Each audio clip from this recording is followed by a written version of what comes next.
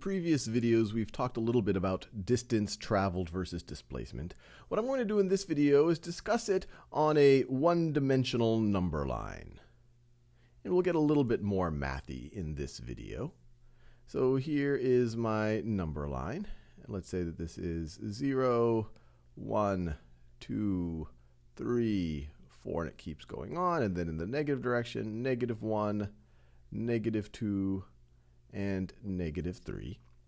And let's say that I start off with a lemon.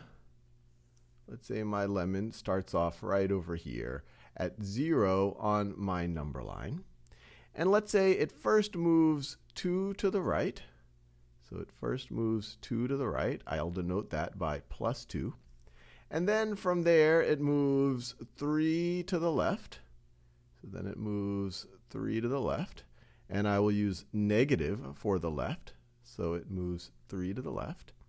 And then let's say that it then moves another 1 to the left.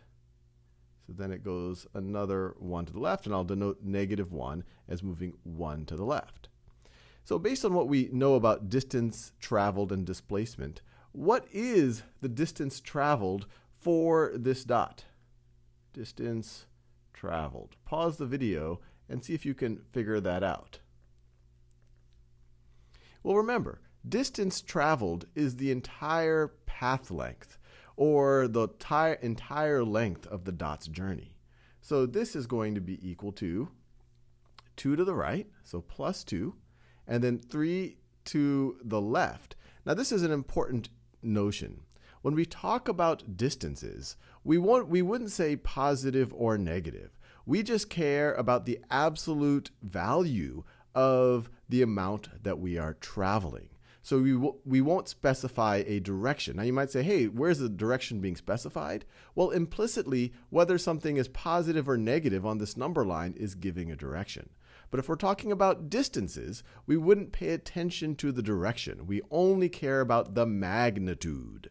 So this would be 2 + 3 + 1. Doesn't matter if this is 1 to the left or 1 to the right. Doesn't matter if it's +1 or -1. We care about its absolute value. We care about its magnitude. So the distance traveled in this example is going to be 6 units, whatever the units are on my number line right over here. If these are in meters, then this would be 6 meters. Now, what is the displacement? And remember, displacement is net change in position. Displacement. What is that going to be? Pause the video and see if you can figure it out. Well, displacement is going to be, you could view this as equal to your final position, and we'll use x. Let's say this is the x-axis.